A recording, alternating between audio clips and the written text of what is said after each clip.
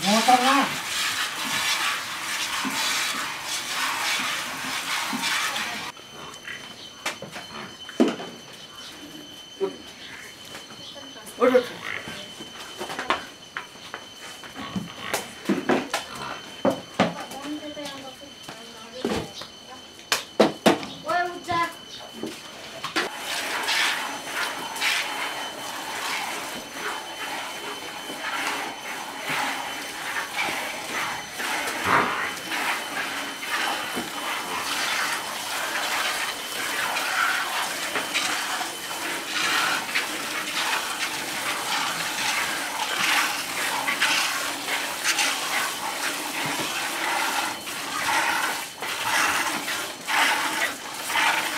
एककर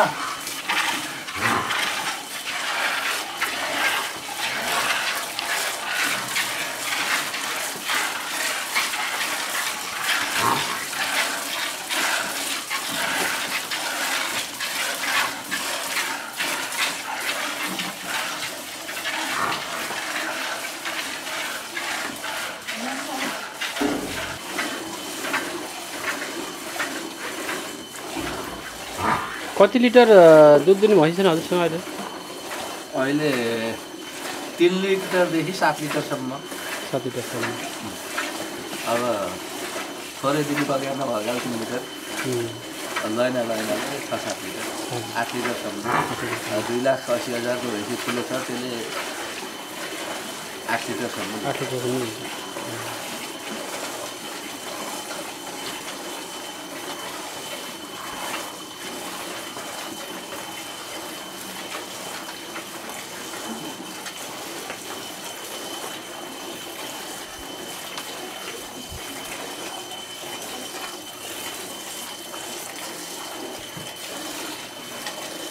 नसरा अगाडि नसरा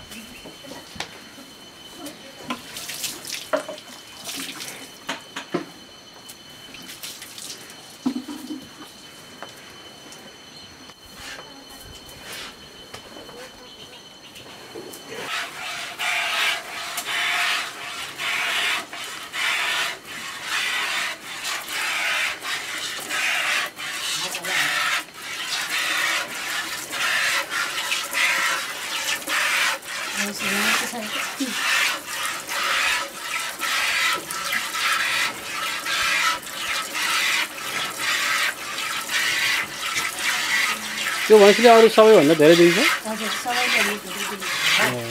कति 7 litre? 7 litre.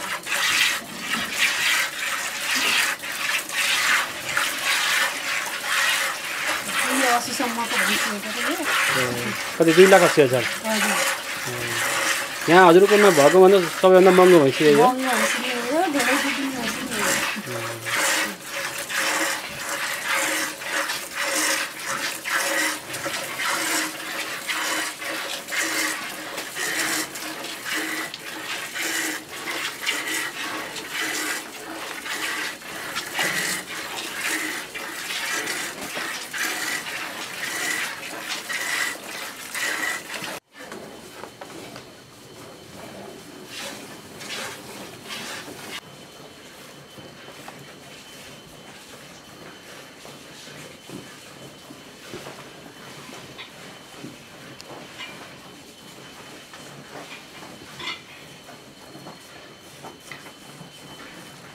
कति लिटर दिन्छ यो गाईले लैनो भयो भने त 8 लिटरसम्म हो अहिले त्यही 4-5 लिटर हो गाईको दुधको बजारमा मूल्य कति छ गाईको दुधको बजार मूल्य 90 मा बेच्नुहुन्छ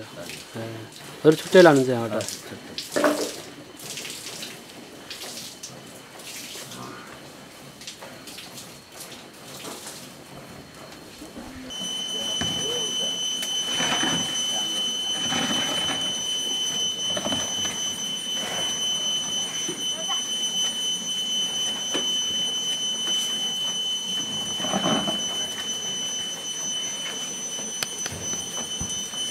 जाऊ त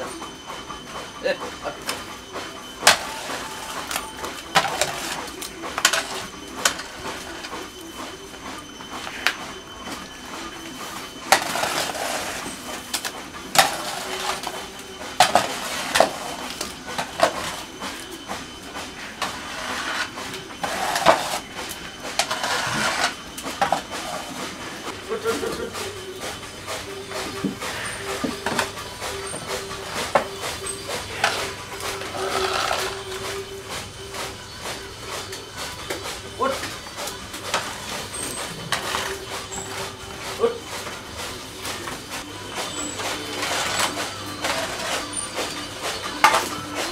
अहिले 32वटा भैँसी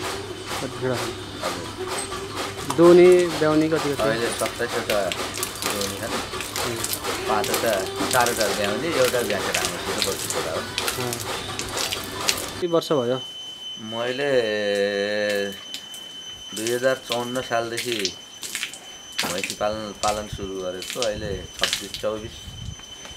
पुगेर 25 वर्ष लाग्यो मैले सुरुमा 2टा भैँसीबाट सुरु गरेको अहिले मसित 32वटा भैँसी छन् 31वटा भैँसी अनि एउटा ब्याठे रानो लगानी लगभग 1 करोडको हाराहारी अब संरचना सहित 1 करोडको हाराहारी लगानी भयो सुरु गरेको चाहिँ 24-25 वर्ष भयो अहिले हजुरको जात सबै मुर्रा जातको हो इन्डियन भैँसी हो दुध अहिले लगभग दिनको 200 लिटरको हाराहारी जान्छ एउटा भैँसीले कति लिटरसम्म दिन्छ दुध त्यो एभरेजमा 4 देखि 5 लिटर नै हो हजुरको अब कोही लैना हुन्छन् लैनाले 6 लिटर 7 लिटर पनि दिन्छ बगेर्ना हुन्छन् एभरेजमा एउटा भैँसीको 4 देखि 5 लिटर नै दुध झर्छ सबै जाने उतै तराईतिरबाट ल्याइन्छ घाँस पनि अब चितवनको भुस्सा नै हो अब यहाँ हरियो घाँस अब आफ्नै जमिनमा अलिकति चाहिने त्यही 10-8 रोपनी जमिन चाहिँ भाडामा लिएको छ अनि आफ्नो जमिन भयो त्यसैमा यही मल प्रयोग गर्ने त्यही घाँस निकाल्ने गरिन्छ यहीँको लगभग 50% घाँस उत्पादन यहीँको छ दाना टोटल्ली बाहिरबाटै काम गर्ने कामदारहरू कति राख्नुहुन्छ काम अब फर्मभित्र काम गर्ने एकजना मात्रै हुनुहुन्छ हामी अब परिवार त भइयो नै बाहिर अब घाँसपात घाँस काट्ने गर्ने 4 जना छुट्टै छन् परिवार कतिजना यहाँ सहभागी हुनुहुन्छ काम गर्दैन हामी परिवार 4 जना 4 जना हुन्छम्म यस्तो मेरो चाहिँ नि अहिलेसम्म 2टाबाट सुरु गरेको जति कमाए यतै लगानी गरेँ मैले लोनमा जाने खासै धेरै लोन लिएर काम गरिनँ अब जिरोबाट हजुरको 2टा भैँसीबाट सुरु गरेको हुनाले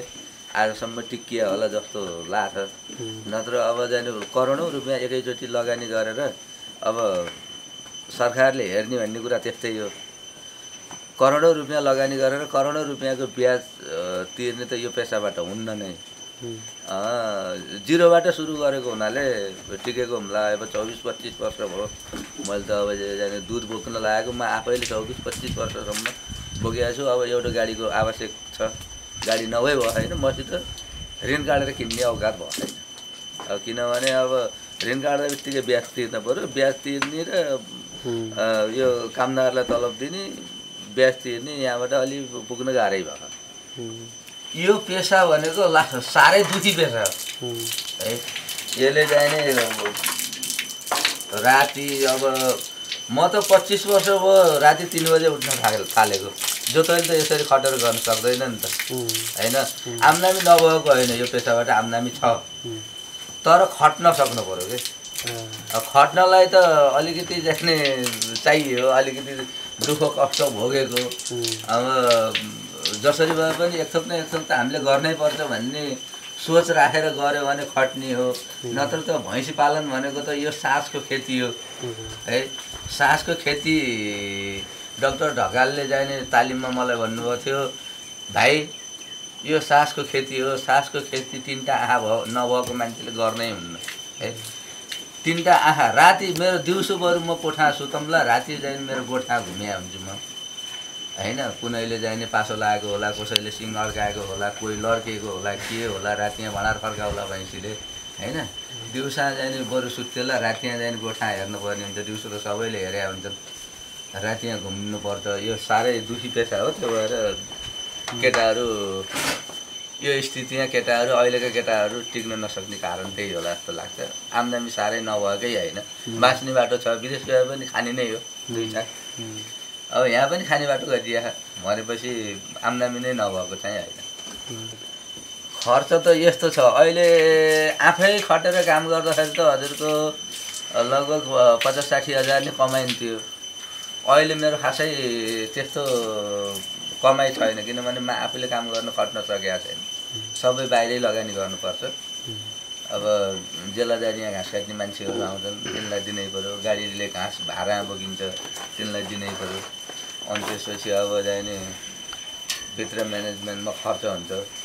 मासिकमा कति दुध बेच्नुहुन्छ यहाँ खास मासिकमा मैले लगभग 5800 देखि 6000 लिटरको हाराहारी बेच्छु 6000 लिटर हजुर 6000 ले त लगभग 6-7 लाख पर्यो हजुरको 6.5-7 लाख हुन्छ हजुरको दानै जान्छ अब 4 लाखको हाराहारी दाना जान्छ 2 लाखको हाराहारी पराल जान्छ लगभग 6 लाख रुपियाँ त खर्चै जान्छ त्यही 1 लाख रुपियाँ त्यो 50-60 हजार रुपियाँ बच्ने हो खर्च घटाएर सबै त्यही तालिम त यो एकचोटि मलाई जाने मन्त्रालयको मोडेल फर्म परेको थियो वरदान पोषण फर्मलाई 26 लाखको लागतमा 13 लाख रुपियाँ अनुदान भन्ने शीर्षकमा 27 लाख रुपियाँ खर्च गरेर मैले यो ठुलो फर्म बनाएको 27 लाख कति 40-50 हजार कति खर्च भएको थियो 10,92,000 मैले मन्त्रालयबाट लिएको बाँकी अरू खासै केही लिइए होइन त्यही नै हो तालिमहरू त अब तालिम मैले दिन सक्ने भएछु अहिले त अब तालिम मलाई लगभग अब कामले काम सिकायो भने जस्तै यो भैँसीका पाडा थुत्नुदेखि लिएर भाँडा रुल्नेमा लगभग आफै पनि गर्छु क्या अनुभवको आधारमा औषधि अब भैँसीलाई के बिरामी भयो कस्तो भयो भन्ने लगभग थाहा पनि पाइन्छ औषधि पनि धेरै जसो आफै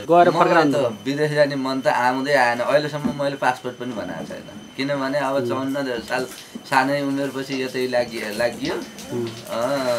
54 सालदेखि नै अब पहिला बेनीबोर्डिङमा काम गरेँ काम गर्दा गर्दै त्यहाँको एकाउन्टेन्ट विष्णुप्रसाद गौतम सरले चाहिँ